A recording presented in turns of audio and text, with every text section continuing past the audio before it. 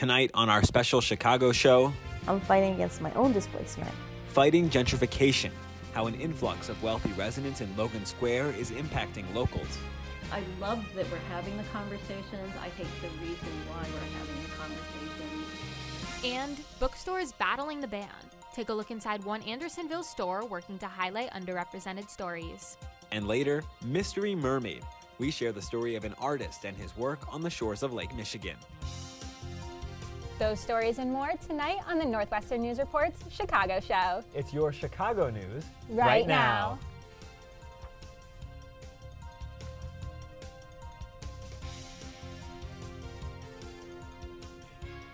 Good evening and welcome to NNN's special Chicago show. I'm Gabrielle Coriati. And I'm Andrew Rowan. Tonight we bring you stories from across the Windy City. There's a lot to cover from the north side, south side, lakeshore, and to the west. But we begin tonight with a tragic story close to the NU community. Students are raising funds to support a Northwestern undergraduate student recovering from multiple gunshot wounds sustained last Monday in Rogers Park. McCormick second year Anita is currently hospitalized. Her roommates say she was not the intended target of the attack. Anita is currently in stable condition, awaiting a second surgery according to a GoFundMe page, raising funds to support her operations. The campaign has currently raised over $62,000. You can support the GoFundMe by scanning the QR code on your screen now. Turning now to Fulton Market, an increase in crime is pushing this retail-focused neighborhood to step up security. A group of business owners want to hire P4 Security Solutions for an estimated $800,000 per year. Business owners say the move will increase safety and keep people shopping in the neighborhood, but past private security patrols have drawn controversy for sidestepping Chicago's police department. While Chicago developers focus on bringing retail shoppers and wealthy tenants in, they're met with opposition from locals. NNN's Melina Halkia spoke to Latino residents in Logan Square and government officials about the impacts of gentrification and local plans to fight it. Norma Rio Sierra has lived in Logan Square her whole life. She says every time property taxes go up, she's at risk of losing her home. I'm fighting against my own displacement. As more wealthy white residents move into newly built luxury homes, Black and brown families in Logan Square are displaced. According to the Census Bureau, between 2011 and 2021, the Latino population in Logan Square fell by nearly 28%, while the white population increased by almost 24%. Christian Diaz is the director of housing at Palenque, a neighborhood association fighting for housing justice in Logan Square. Families like mine now have to make really difficult choices. Am I going to pay my mortgage? Am I going to lose my building? Am I going to pay the rent? But effects of gentrification on the Latino population go beyond displacement. So our schools really suffer because there's a lack of enrollment. And just like the neighborhood, the character of the neighborhood is gone. Former Mayor Lori Lightfoot piloted an ordinance in 2021 that charges developers a minimum $15,000 fee for tearing down buildings along the 606 trail, which includes parts of Logan Square. We've seen in the areas where the policy does exist that demolitions have gone down dramatically, almost to zero. But advocates at Palenque say the ordinance is temporary and does not cover all of Logan Square. At Palenque's 61st annual Congress last week, newly elected Mayor Brandon Johnson says his administration is committed to addressing these inequalities. Mayor Johnson is hoping to expand existing projects like the 606 ordinance citywide to reduce the conversion of multifamily units into luxury single-family homes. 26th Ward Alderperson Jesse Fuentes echoes this commitment. We're also going to continue to build affordable rental opportunities and density. Diaz says residents hope the new administration will recognize the impact of gentrification on Latino families and fight to end it. We believe that homes are for families, for children, for stability. In Logan Square, Melina Halkia, Northwestern News Network. Thanks, Melina, for that report. Evanston became the first city in the country to commit to reparations for its residents in 2019, but Chicago was not that far behind. The city approved a reparations resolution in 2020. However, activists say they are unhappy with the progress. NNN's Julia Richardson spoke to members of a commission hoping to make the resolution a reality. You can't just have any reparations plan. It's got to be a robust reparations plan. That's what the Conrad Worrell Community Reparations Commission hopes to introduce to Chicago. and they want the community's help. We want to see the robustness coming from the people because numbers speak when it comes to political processes. Reparations United establishing the nonprofit commission in 2020 after the city's previous administration turned down the idea of a separate commission funded by the city, forming its own subcommittee instead. Leaders say they feel Chicago has not prioritized the issue. Some cities who just passed legislation, 2-3 months ago are even farther ahead than Chicago. During Chicago's mayoral election, Howard says both candidates committed to supporting reparations. Now, the commission will send a letter to Mayor Brandon Johnson's office with a 100-day plan. It's time for all of us to come together to the table and let the legislators in this city and this state know that we mean business. NNN reached out to Johnson's administration but did not receive a response to our request for comment. Chicago residents giving their input on the plan. There's still the tragedies and atrocities still happening to us today. So that's why it was important for me to be here, to make sure that whatever is being rolled out, that they are going in the right direction. I want to make sure that we're being intentional and also that intersectionality is at the heart of it. And despite acknowledging that this process may be difficult, they say they are hopeful. When our people come together this is a beautiful thing. And Julia Richardson joins us now in the studio here on the Chicago Show. So Julia, what does the reparations plan actually entail?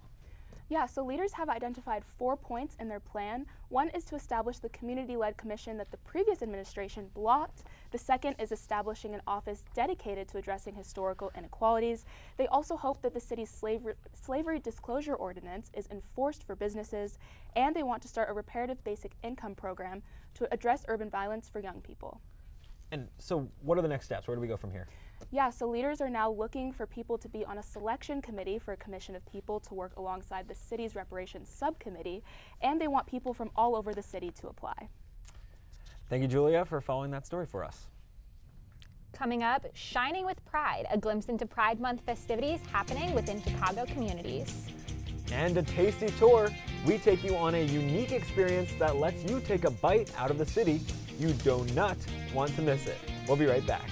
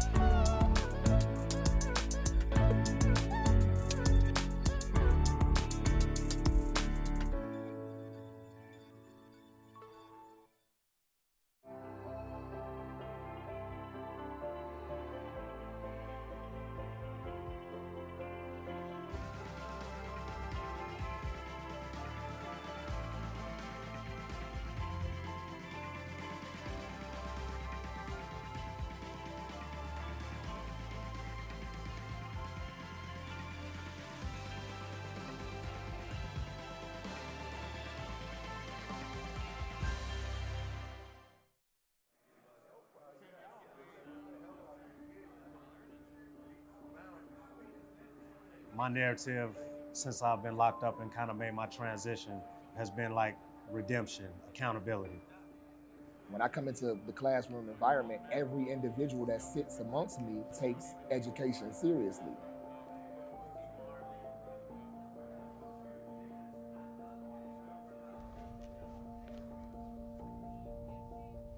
This school year, book bans across the country reaching a record high according to the American Library Association.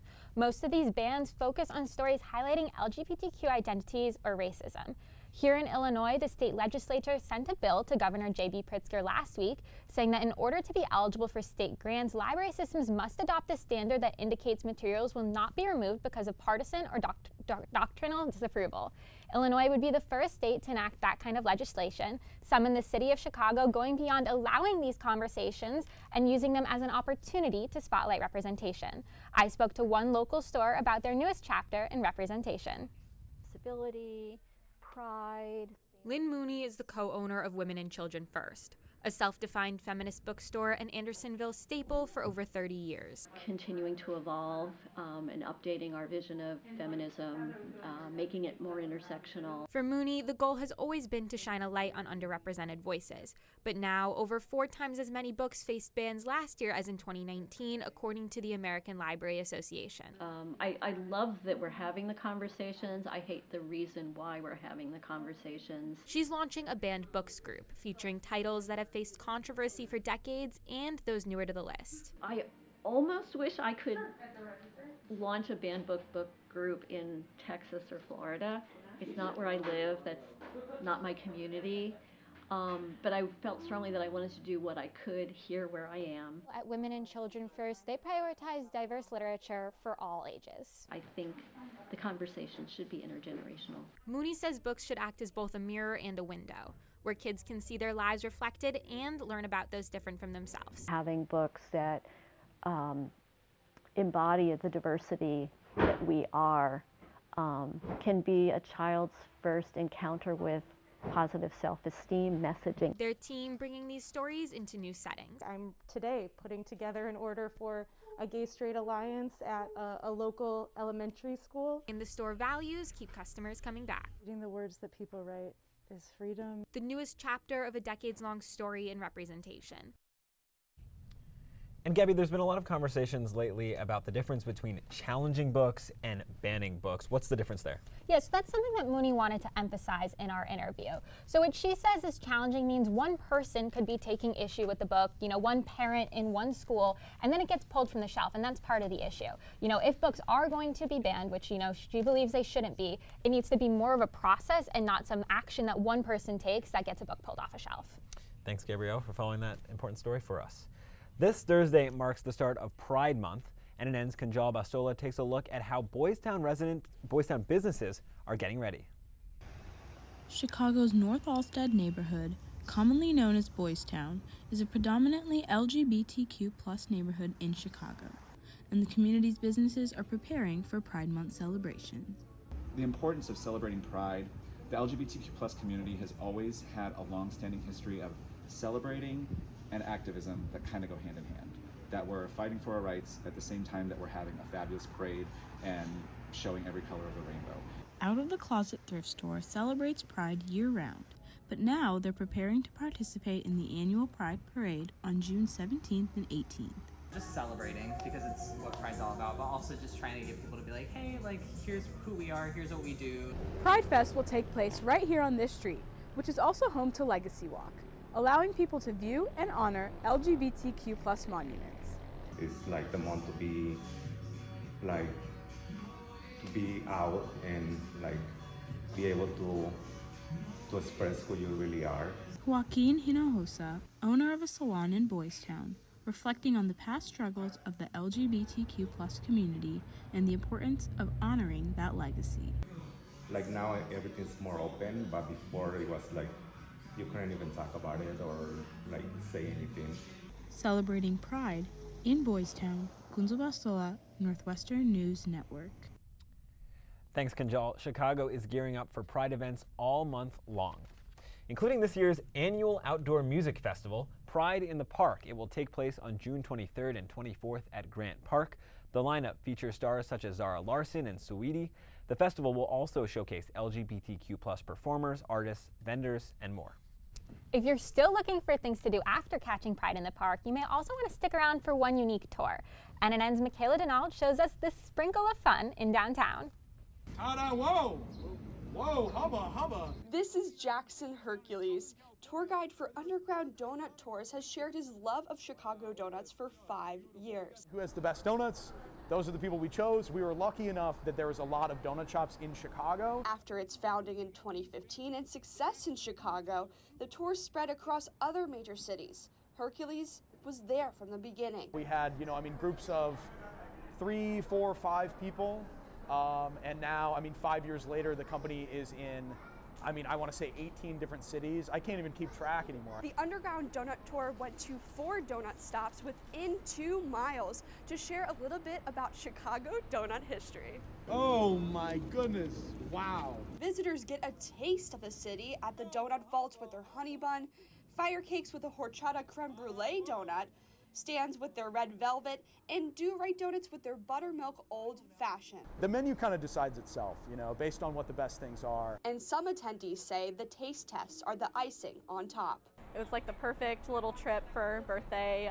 Some of my work friends were all nurses, let loose, eat some donuts. Hercules' goal, sprinkling a little heart. It's really nice when people are able to come into Chicago as tourists and see that this is a beautiful, vibrant city. In River North, Michaela Denault, Northwestern News Network. Thanks, Michaela. I definitely want a donut now. To Same. go on a tour yourself, check out Chicago's Underground Donut Tours on their website at undergrounddonuttour.com. Coming up, a look at some green greens inside a sustainable farmers market, bringing communities together.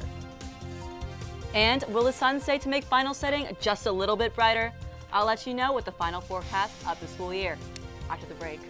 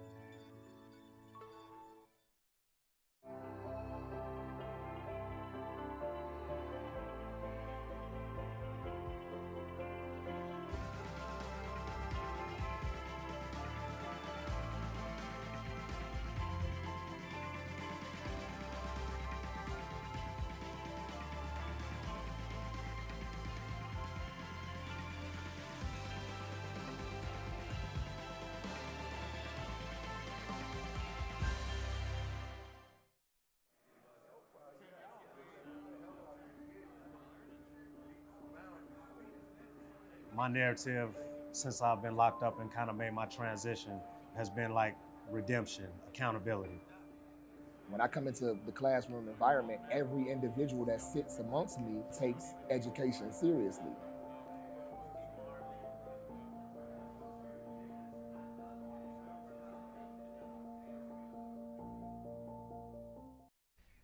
Welcome back. Chicago is home to over 24 farmers markets. NNN's Lena Peterson digs into sustainability at Green City Market. For environment-conscious Chicagoans, this is so much more than your average farmer's market. I think local food and produce is a good thing, and I think just the support that it gives kind of like the whole local community and local economy is great. Lincoln Park's Green City Market is Chicago's first sustainable market, with vendors promoting locally grown and environmentally friendly products to strengthen food access.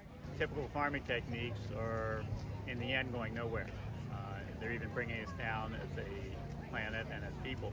So having a market that specifically supports us, that's really important. Jerry Boone, owner of Froggy Meadow Farm, intentionally owns a small 10-acre farm and implements sustainable growing techniques from Japan. We're not just taking money and handing products, we're teaching people how to use it, how we grew it, how to store it, like anything they want to know. And in the meanwhile, we're creating a personal connection that makes them come back. The market serving as a great way to bring people together for a sustainable cause. Get people thinking about it too, and just kind of, especially now the summer is coming up and the weather is nicer, it kind of gets people to explore newer things that maybe they're not as used to. Bringing sustainability to life in the heart of the city. And Lena joins us in the studio now. So Lena, what a cool place. What makes this market different from all other markets? Thanks, Andrew. So this is Chicago's only entirely sustainable farmers market, meaning that the vendors and farmers who come to this market have grown their produce in an environmentally friendly way. So the goal is to work to promote sustainability and teach customers about this mission while also bringing the community together. Super cool. If people want to check it out, Green City Market is open every Saturday in Lincoln Park from now until November.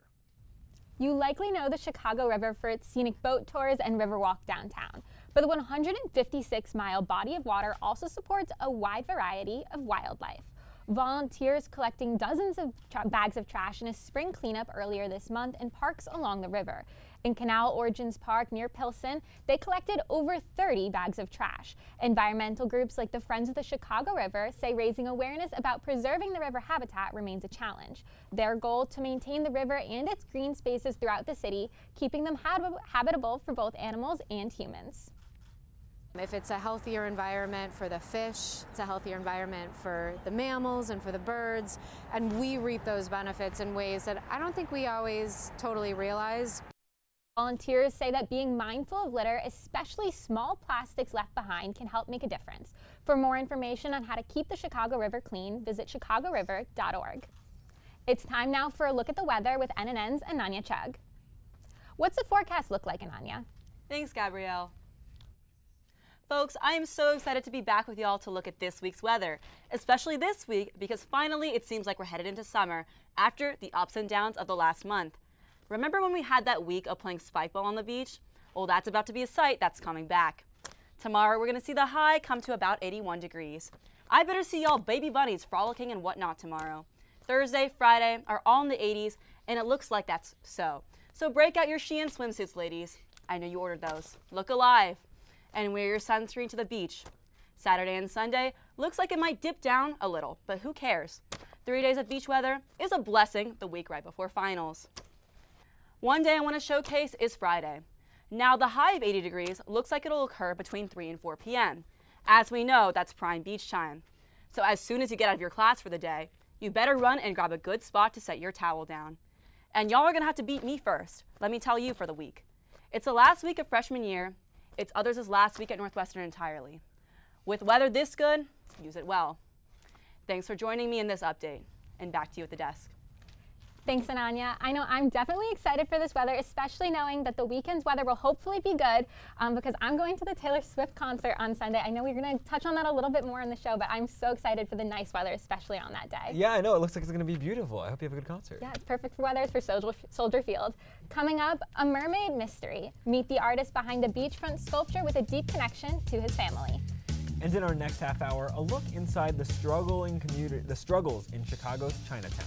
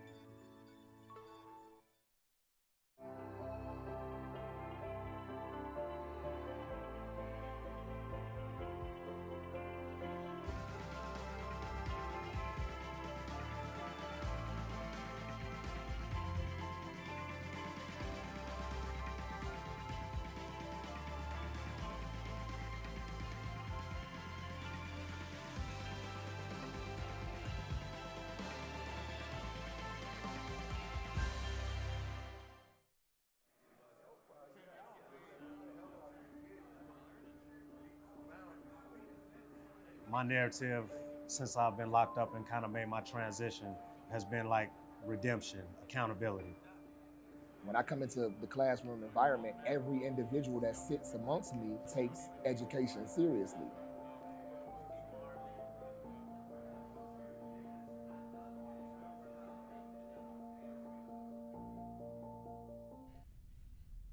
A beach, a mermaid, and a 24-year-old mystery. NNN's Ellie Skelly dives deep to find out about the mermaid at Oakwood Beach. A mermaid sits on the eastern edge of Oakwood Beach in Burnham Park. Carved out of native granite, her place of origin was once a mystery. We were already used to doing work without permission. Roman Villarreal is one of the 4 guerrilla artists behind the sculpture. Built in 1989, the group wanted to create art without politics. Not everything has to be political or social. The artist stayed anonymous for 11 years, with locals sharing theories as to where they thought the mermaid came from. They thought it came from downtown, and that was a good kicker. It wasn't until Nancy Moffett, a Sun-Times reporter, wrote about this sculpture that the mystery began to unfold. Nobody knew who it was. That means it's a good story. Causing Villarreal's daughter, the model of the mermaid, to come forward and claim her father's work. Out on the newspaper that, hey, they're looking for the artist who did the mermaid, and they think it came from downtown. And so we had to tell them, no, Roman did it. Now, Roman Villarreal is the sole surviving sculptor. He still looks after their mermaid, hoping to protect its legacy and their story. I always wanted to leave more of a identity. The mermaid on her own adventure these past 24 years. Once submerged underwater, hit by a truck, and illegally moved on the beach. I got a call from somebody saying, hey, we just seen your mermaid going down Lakeshore Drive. And I go, what? Should I Since the mermaid, Villarreal has continued creating public art. We haven't moved for the simple reason that we really believe in this being a good neighborhood. Andrew. We have NNN's Ellie Skelly here to tell us a little more about the statue. So Ellie, you mentioned Villarreal is still creating art. Where can we see some of that? Well, he has a statue dedicated actually to his family in Steelworkers Park. He comes from a family of steelworkers, and he's really all about creating a legacy on the southeast side. And so it's really important for him to bring that representation there. I think it's so cool how the whole community sort of got into, like, what is this mystery? And it took a reporter to unravel it. Yes, it was so cool, and it was crazy when I was finding out about it. She works for the Evanston Roundtable, lives in Evanston, so it was really cool. Super cool. I know for me that definitely motivated me to maybe want to go down there and see the statue for myself. So coming up, we've got another half hour of Chicago news, including a look at Argyle Street's future and the community members working to preserve its Vietnamese culture. And are they ready for it? How the city of Chicago is preparing for Taylor Swift's Eras Tour. It's just 3 days away, and Gabrielle is counting down.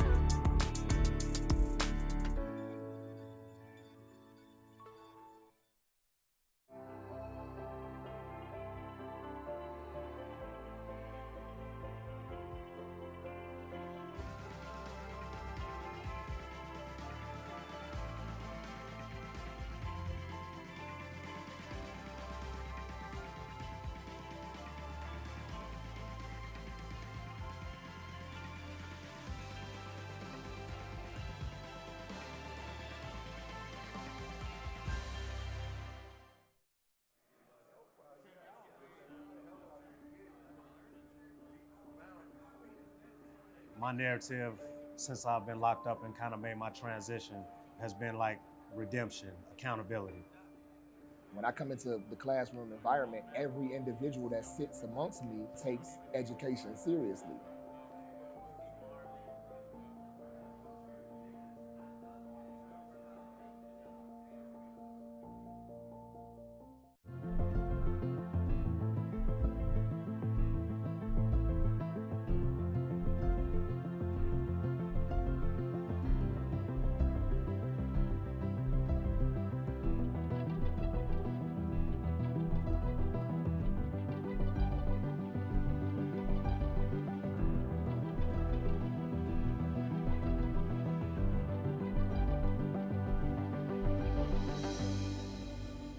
Welcome back.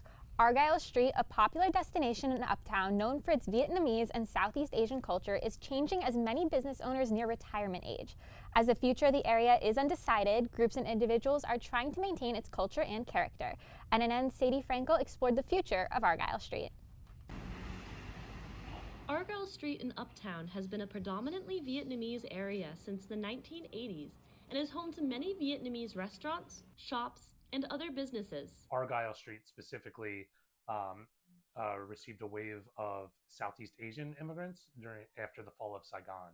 Immigrants from Vietnam and other Southeast Asian countries found community on Argyle Street and started businesses to bring the culture of their countries to Chicago. If you're an immigrant, then you're gonna be able to end up like finding your group there. But despite its popularity, the future of Argyle Street is in question. We've heard from a lot of our Argyle business owners that their sons and daughters went to college and they're not really interested in running a restaurant. With this uncertainty over who will take over legacy businesses, Groups such as Uptown United and the Uptown Chamber of Commerce are trying to find ways to maintain Argyle Street's unique Vietnamese culture. Their business is important and is a legacy, and it means more to an entire community than it maybe does just to their personal life or their family. Whittle says there is no definitive answer, but the community is doing what it can to make sure that the culture is not lost. There needs to be a stronger concerted effort of succession planning for these type of legacy businesses, because legacy businesses are important in terms of like preserving that heritage and that culture of that area. Maintaining the culture of Argyle in Uptown, Sadie Frankel, Northwestern News Network. And Sadie joins us now. Sadie, can you tell us a little bit more about what residents' specific concerns are for the future? Yeah, so many business owners in Argyle are actually nearing retirement age because they immigrated after the fall of Saigon, which was quite a while ago. And a lot of their children and family members are not interested in taking over their family business, which means that there's questions of what's going to happen to these businesses after they retire. Thank you so much, Sadie, for bringing us that story. Andrew? Thanks, Gabby. Now, Argyle Street isn't the only cultural area facing uncertainty in Chicago and beyond. Chinatowns across the U.S. are diminishing at an increasing rate. That's according to the National Trust for Historic Preservation. But what about Chicago's very own? NNN's Angela Zhang takes us to the historic site's inner streets and the answers they may hold. A train ride down south will take you to Chicago's Chinatown on Cermak, a historic neighborhood of sights, sounds, and stories.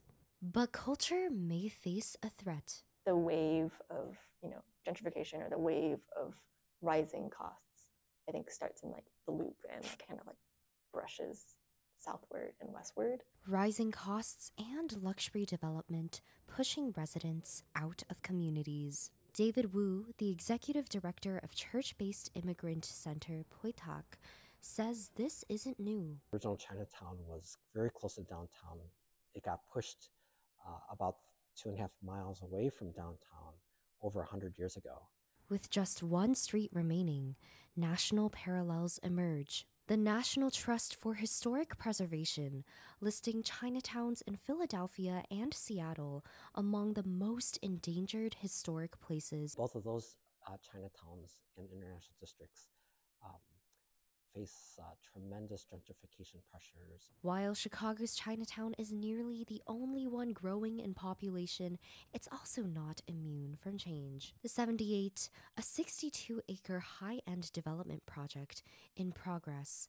Residents voicing concern about the project taking up space in Chinatown. Sometimes fears that they're going to take away things that were beautiful. Viewpoints held by locals of many ethnic neighborhoods. The community has to be organized and advocate for the need to protect the character of the community. Sustaining culture while facing modernization. Angela Zhang, Northwestern News Network. Thank you, Angela. As Asian American and Pacific Islander Month comes to a close, NNN's Lance Wilhelm takes a look at a restaurant that has served as a staple of Chicago's Korean American community for decades. Yosai, opening in 1995 in Rogers Park, is the oldest K-pop bar in Chicago, according to manager Jason Cho. We might have been maybe the first in this area or where we sell this stuff. Specializing in Korean street and comfort food, Yosai provides a taste of home for Korean Chicagoans. And people liked it. It had a homey vibe to it. Over the years, the restaurant and bar hosting the likes of K-pop sensations BTS and JY Park, and seeing families grow with the restaurant. They come here with their kids, and then their kids come with their girlfriends and boyfriends. It's crazy. So we've been here through couple generations. A remnant of a lost era, Yosai is one of the last prominent Korean restaurants in Chicago's unofficial Koreatown. From 1997 to 2017, the number of Korean businesses on Lawrence dropped from 158 to 50, according to Immigrant Connect Chicago. Yosai's sustained success, patrons say, is in large part to Cho, better known as Cholo. Everyone comes here looking for him. They're always like, hey, where's Cholo? Where's Cholo? Because he talks to everybody, just makes her feel comfortable. Patrons say that Yosai needs to stay in Koreatown because it's an established part of the Korean identity in Chicago. If you talk to any Korean and kind of where you go for a Korean bar, probably this is the first one. It gives the identity of just a Korean bar for this area, you know. He knows he can't move. The restaurant serving Chicago's Korean community for nearly 3 decades and hopefully for years to come. In Rogers Park, Lance Wilhelm, Northwestern News Network. 4, 3. Coming up, grab your sneakers and see how these Chicagoans exercise and build community through their weekly walks. And all aboard! Take a look at how one Chicago neighborhood is keeping their role in railroad history alive. We'll be right back.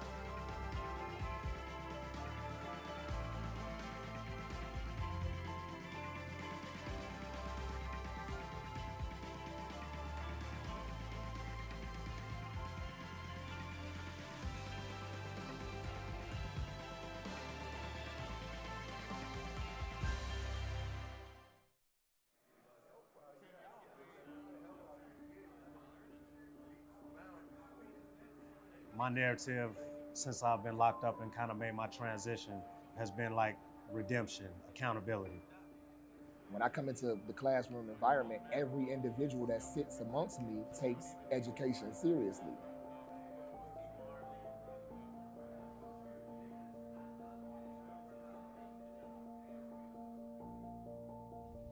Welcome back.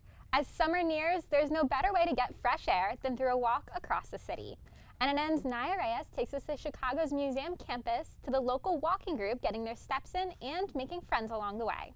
On Saturday morning, women of all ages from all parts of the city gathered in athletic gear on the north side of the Field Museum. What might look like a special gathering is an average weekend for these Chicago residents. This is my third walk, or fourth walk. Chicago Girls Who Walk meets every week, walking anywhere from 1 to 3 miles. The locations vary, but with the summer weather approaching, what better place to walk than Chicago's lakefront?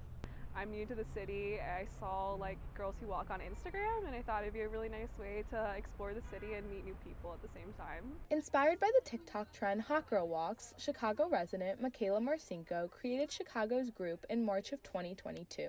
Blows my mind every day, all the different stuff that happens within this club and all the opportunities that we get and things like that from something that I never thought would have grown as much as it had.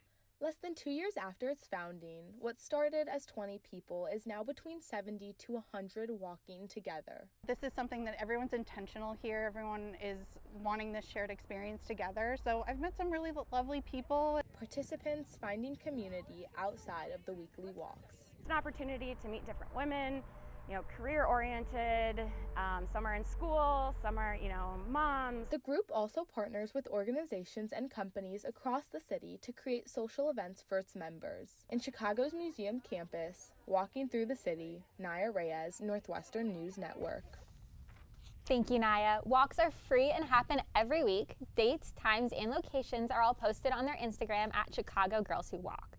Be sure to visit it to find out more information. Walking across Chicago is certainly great exercise, and with free admission to certain Chicago museums this June, Chicagoans can take their walks while checking out some of the best that the city has to offer. There's free admission at Adler Planetarium on Wednesday nights, the Field Museum on Tuesdays in June, the Art Institute of Chicago on Thursday evenings, and the Chicago History Museum on June 19th and 28th. Moving now to River North, a furry friend can make a great addition to any home. NNN's Simone Garber follows how Chicagoland pet rescue initiatives are showing their animals some tender loving care. Though they be but little, they are fierce. At only 4 weeks old, these kittens are on the move. This is Roberta. Roberta is among a litter of kittens fostered in Kathy Herwig's Edgewater home. Herwig has been fostering with local rescue Friends of Petrets for the past 5 years. They're all, fostered by families and people, in their homes for the most part. So I think that people really get to see the personalities of the pets. According to the American Society for the Prevention of Cruelty to Animals, 23 million American households adopted a pet during the pandemic. Now, Shelter Animals Count says ongoing economic instability has made some people attempt to rehome their pets. Don't try to rehome, the pet yourself. You should, contact a rescue or the rescue that you adopted from. Some rescues, like the Anti-Cruelty Society in River North, saw over 4,000 adoptions in 2021. During the pandemic, I feel like our numbers kind of shot upward, just because I think a lot of people were looking for a companion and they had more time. As some adoption numbers fall, many shelters' message for potential adopters rings even clearer. Do your research. You should provide a safe place for them to locate inside of your home so that they can feel safe and reassuring that they're okay here. Finding their forever homes. In River North, Simone Garber, Northwestern News Network. I love that adoptions are on the rise. And I know one person who is also getting ready to adopt, Julia Richardson. She's talking about it all the time. She can't wait for her cat. I know so many people who have loved getting pets as graduation gifts, especially when graduating college and moving on with the rest of their lives. Yeah, a graduation gift that keeps on giving. Now, speaking of graduation, it's approaching and parents are coming to campus. It's time to ditch the dining halls. NNN's Vanessa Kelson dishes out some delicious Chicago spots you should have your parents take you to. 2 years ago, we showed you some of the best spots in Chicago for grad weekend. I'm Vanessa, and this is my roommate Joe, an avid home chef with an affinity for flame. He's graduating, and we're on a mission to find Chicago's best to celebrate. Now, she's graduating, and we're back for more. First, we headed to Cafecito, a Cuban coffee house right near the Ward Intercampus stop. We ordered the pitcher of Cafecito, a classic Cuban espresso with a delicious amount of sugar. Cheers! So roasty. Next, dinner! Virtue brings Southern food to Chicago's South Side. The cornbread is Southerner approved. It was perfectly browned and crispy all the way around, but still moist and dense on the inside. For mains, I ordered the morel mushrooms with Egyptian grains and sweet peas. The dish was served lukewarm, and there wasn't as much complexity or depth to the flavor beyond the mushrooms. I ordered the blackened catfish with barbecue carrots. The blackening was deep and warming with a hint of heat. For dessert, we got Virtue's homemade take on banana pudding. The pudding itself tasted like a perfectly ripe, sweet banana. Business Insider calls Chicago the best food city in America. Congrats, grad. Thank you, and eat up. In Hyde Park, Vanessa Kelson, Northwestern News Network. Delicious. Thanks, Vanessa. The Intercampus Shuttle takes anyone with a wild card into downtown Chicago for free, making it even easier to enjoy the city's offerings. Coming up, showcasing Chicago's history, we introduce you to the historian highlighting the city's south and west sides. And look what you made Chicago businesses do. How locals are preparing for the weekend Swiftie Stampede. Don't go away.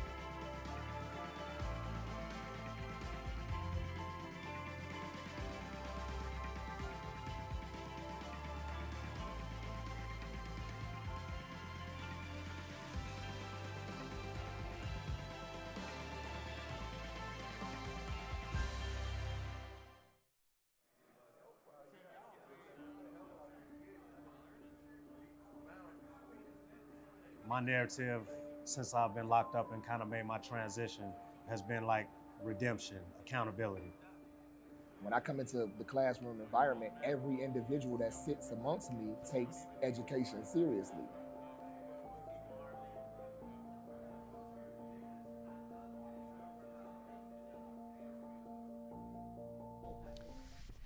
Welcome back. Chicago's population has decreased by 3% since 2020. NNN's Maria Heim talked to current and former city residents to find out why. The reason why I was okay leaving was because I feel Chicago's not what it was when I was growing up. The U.S. Census Bureau releasing estimates last May, revealing Chicago lost about 81,000 residents since 2020. Experts say this decline could be a problem because... And it's very hard to grow economically if you're shrinking in terms of population. But the reason for the decline is not so clear. Some point to remote work and mortality rates during the pandemic. While some of these patterns were started before COVID, in a lot of cases they got worse during COVID. Others say it's about the increased cost of living in big cities.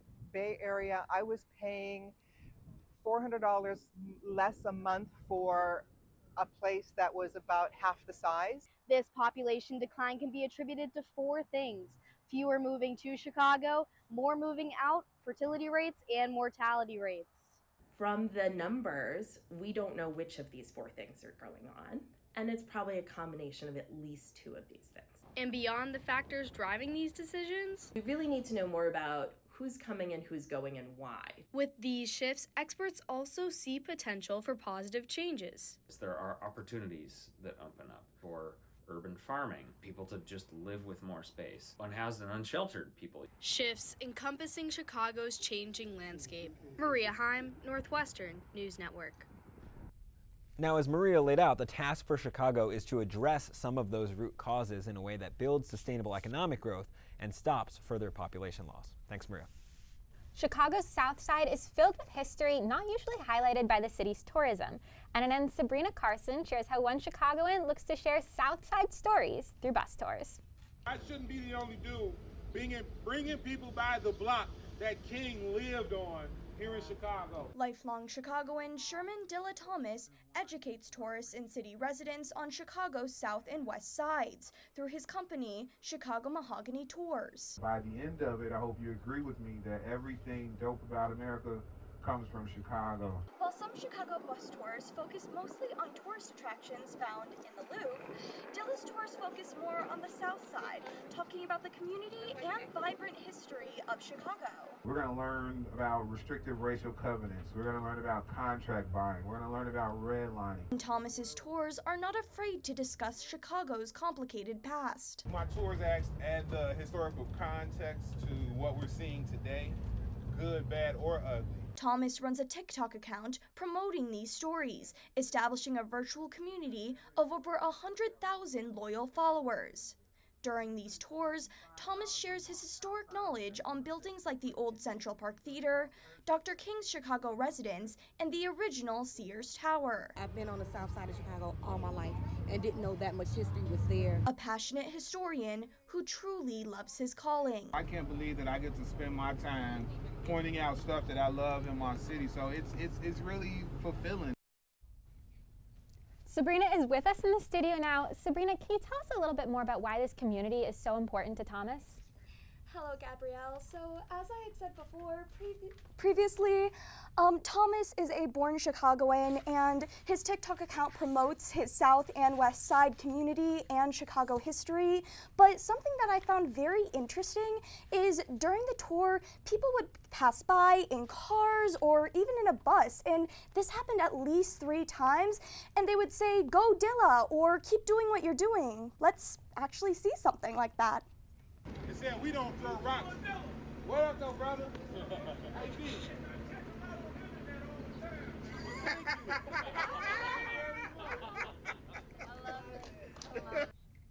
So, as you can see in that clip, it truly shows Thomas's dedication to not only his work of preserving history, but also how he takes part in the community as well. Thanks so much, Sabrina. To learn more about these tours, go to www.chicagomahogany.com. On Chicago's far south side, George Pullman's rail car factory has been preserved as Chicago's only national historical park. Earlier this month, the Historical Pullman Foundation hosted a must-do event for railroad enthusiasts. NNN's Logan Schijano took a ride down and has more. Welcome, everybody. All aboard for the second annual Pullman Railroad Days. The weekend-long event at Pullman National Historical Park offered a taste of everything for rail fans and Southside residents. I feel like it's good to know about the good things that came out of being in this area. What was once America's model industrial town, Pullman is known for its role in railroad innovation. One of the things I hope visitors see is that they have an amazing gym here on the far south side of Chicago. The event featuring classic train tunes, an engineer simulator, and tours of old cars, all so that people could understand the role of railroads in our economy, both past and present. Watch your step, please. There are 3 railroad cars here on display throughout the weekend, including this 1949 Pullman sleeper car, which hosted the likes of Elvis Presley and Richard Nixon on their journeys throughout the country. It feels like doing something completely new once you're walking into each one, seeing how they're different, what's so absolutely beautiful about them. Hello guys, welcome aboard. Andre Barry is the attendant of this car, which is still 98% original. What he enjoys most about sharing its history with others? The smiles. It's always the smiles. And smiles were off the rails at the event, especially for those who made it happen. I'm a lifelong Southsider, and I want to be able to play a part in making the South Side enjoyable. In Pullman, Logan Schijano, Northwestern News Network. Thanks, Logan. The park's visitor center is open throughout the year, and guided walking tours are offered on the first Sunday of every month, including this Sunday. It's now time for Under the Microscope, and it is a great day because NNN's Jenny Ha is here. She literally stepped off the plane under 2 hours ago, but yet she's still here with the latest Chicago science news. Jenny, what are you looking at under the microscope? Yeah, thanks, Andrew. It's great to be back. For Under the Microscope this week, we bring you the latest health and science updates from across Chicago. First, the Chicago Department of Public Health announcing a potential resurgence of Mpox, formerly known as monkeypox. This comes despite the World Health Organization declaring the end to the Mpox public health emergency. Over the past month, 69% of Chicago's reported cases were in fully vaccinated men. Now, doctors are also encouraging Chicagoans to practice safe sex. Also making waves, oceanography organization Mission Blue designates the Great Lakes as, quote, hope spot. This comes after Shed Aquarium's push for recognition of the region. Mission Blue's hope spot designation highlights bodies of water critical to the health of the ocean, like the Great Barrier Reef and the Galapagos Islands. The organization describes the lakes as the, quote, heart of the North American water system, highlighting their unique biodiversity. Thanks so much, Jenny, for covering those science stories for us, and we're so happy to have you back, even if it's just for a little bit right at the end of the year. I'm happy to be back too. Jenny, what's the one thing you want to do in Evanston this week? That's a great question. Well, the weather is very warm. It was actually very cold in Korea where I was vacationing, so just picnicking on the lakefront. There we go, and no finals to do it. No finals. Yeah, there we go. Well, so coming up, it's a new era for Taylor Swift. She's breaking records at Soldier Field, and NNN's Mac Rothbetter is here to fearlessly break down all of it on the big board when we return.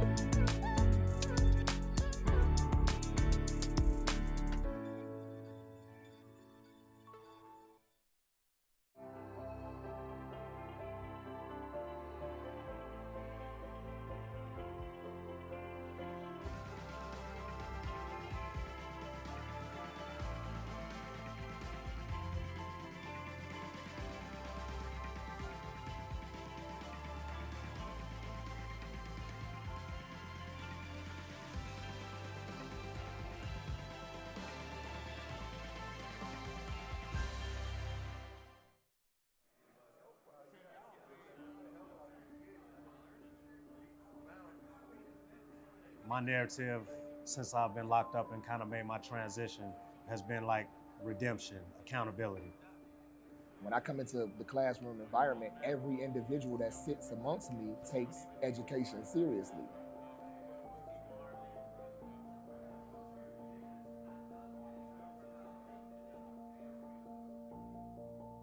We are just 3 days away from Taylor Swift taking the stage at Soldier Field. Don't blame me if I'm counting down the days. But Andrew, you found out that tourism officials are too?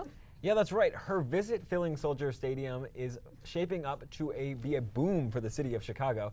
And as businesses are creating experience to make, for Swifties in particular, they're making sparks fly. Taylor Swift's Eras Tour has a reputation for tourism. Anything and everything Taylor related around the weekend of your show is just, you want to get it all in. And businesses are taking advantage. We're like a Taylor Swift obsessed archery range. Wanderlust Archers in Palatine is hosting Swift-themed nights. Yes, those are some of her exes on the targets. We do weddings every weekend, but it's really, really exciting to be able to do something a little bit different. Tamara Makeup and Hair Artistry is used to glamming up brides. We have booked out for all 3 days of the concert. But this weekend, the salon will be full of Swifties. We have all the jewels and the gems and the snakes and everything. We have it all set to go. And baker Caroline Roth is selling handcrafted cookie sets. I did one pre-sale last week. And that sold out in 4 minutes. I love Taylor Swift and my customers love her too. And so do Chicago tourism officials. It looks like all of our hotels are going to be pretty close to full. Tourism in Chicago last year was 80% of 2019 levels. Concerts this year will play a big role in growing that number. It's not just Taylor Swift. It's Beyonce, it's Bruce Springsteen, Ed Sheeran, Madonna, Guns N' Roses. We've got a full schedule this summer. The city says a key component of success to the weekend is getting Swifties out of their hotel when the concert's not going on and into restaurants. People will definitely, hopefully, flock here. All Too Well Deli in Lincoln Park will offer a sandwich called Taylor's version. We found out she loved turkey sandwiches and she loves hummus. The deli is also offering discounts when you show your concert ticket. Even though her concert's like 4 hours long or whatever, it's not even enough. When the concert is over, tourism officials hope this weekend will be a love story for the city's economy. Thanks, Andrew. I will certainly be one of those Swifties ready to shake it off this weekend. It's going to be an amazing show, one that's breaking records. Yeah, it is. So let's get over to NNN's Max Rothfeder at the big board. He knows what records are being broken all too well by Swift this weekend. Max?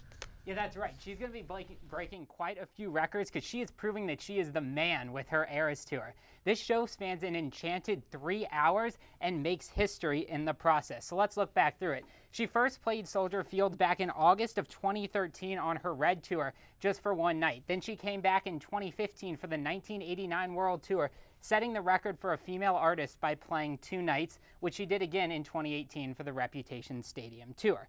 Now, Soldier Field has played with some of the biggest artists in music, from Madonna to John Bon Jovi to Bruce Springsteen to, of course, Taylor Swift. But the record, that goes to U2, who set it in 1997 on their Pop Mart World Tour when they played 3 consecutive nights. But with her performances this Friday, Saturday, and Sunday, Taylor is set to become the first female artist to sell out 3 nights at Soldier Field. Quite an accomplishment that's going to be. Now, what can you expect if you're going? Well, based on our previous shows, attendance is expected to be at 50,000 a night. That means 150,000 plus for the weekend. With that many people, experts recommend that you arrive early. Doors open at 4:30. There's going to be long security lines, long merchandise lines, and then have a transportation plan ready. Getting into and out of Soldier Field can be tough, so make a plan ahead of time. So what can you expect? Well, she's going to play 9 of her 10 eras. The set list has 44 songs on it and spans 3 hours and 15 minutes. But one of the best parts of the show is her acoustic set, when she plays 2 songs, one on guitar, one on piano, and they're a surprise. Could be from any era, any album, and if she messes it up, she could play it again. So Gabrielle, I know you're excited. Andrew, I know you're excited too. But Gabrielle, you're going. What songs do you hope she's going to play? Oh my God, it's so hard to ask me that. I know for me, I'm really hoping she plays a debut song as one of the surprise songs, just because I don't understand how you can do an Eras Tour and not play something from your first album. Yeah, no, it's so interesting. All of the non-Swifties were like, okay, the concert's coming. Now that we've hit this week, everyone's like, can I still get tickets? I want to go. Like, they want to be part of this energy. Yeah, I mean, I got really lucky. I stayed in the queue for like 6 hours. I skipped a class, but I did manage to get my tickets from the original sale. Maybe I shouldn't be saying that on air. Hopefully my professor's not watching, but I did skip a class to get those tickets. It'll all be worth it after the concert. All right, well, that's all the time we have for tonight. But before we say goodnight for the school year, the entire NNN team wants to say thank you to Andrew and all the graduating seniors. We've all been so lucky to learn from you and work with you. We're going to miss you so much, but we'll be rooting for you as you move on to the next chapter of your lives. I know NNN would not have been the same without all of you. Thank you, Gabby. And I want to note the prompter says maybe say something nice. So NNN has been a great place to experiment and also is one of the places where I've met my closest friends and just love that Tuesday night chaos. So I'm going to miss all of you, but you're going to do great work next year. And on that note, thank you for watching our special Chicago show. I'm Gabrielle Coriati. And I'm Andrew Rowan. Have a good